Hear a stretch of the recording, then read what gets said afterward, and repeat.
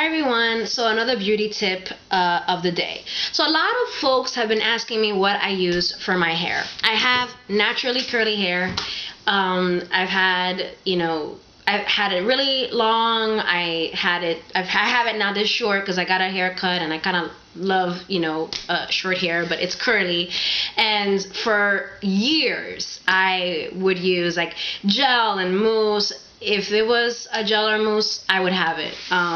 For many years, actually, I used the LA Looks gel for curly hair, and it'd be great, but then I'd end up with the residue on my shoulders and on my pillow, and it didn't always work out great for me. I was on the train one day in New York City, and I saw an advertisement for these curl creams from Miss Jessie's.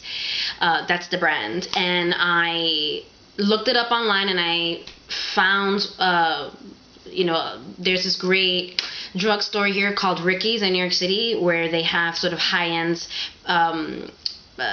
face and hair and body stuff, and I found it there. And so this is what I use. Miss Jessie's Curly Meringue. It's a whole line of creams and pomades for women with naturally curly hair. All kinds of naturally curly hair, from the tightest curl to wavy curls to soft curls for curls that maybe are not natural. This is what I've been using. They have this one called the Curly Meringue, which I love. It's my favorite. And they have one that's called the Curly Pudding and etc. It's really awesome. It leaves my hair really soft. It really defines my curl, and they smell great. What they are not is cheap. These are not cheap. This is 16 ounces and it was $40. Thankfully, since I have short hair, I don't need a lot of it. It's sort of like this gelatinous, dense cream that you use very little of.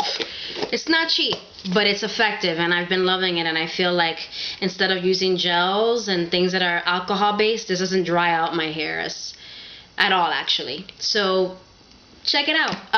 What I use on my hair, what I've been loving of late. And if you have curly hair and you try it, let me know how it works.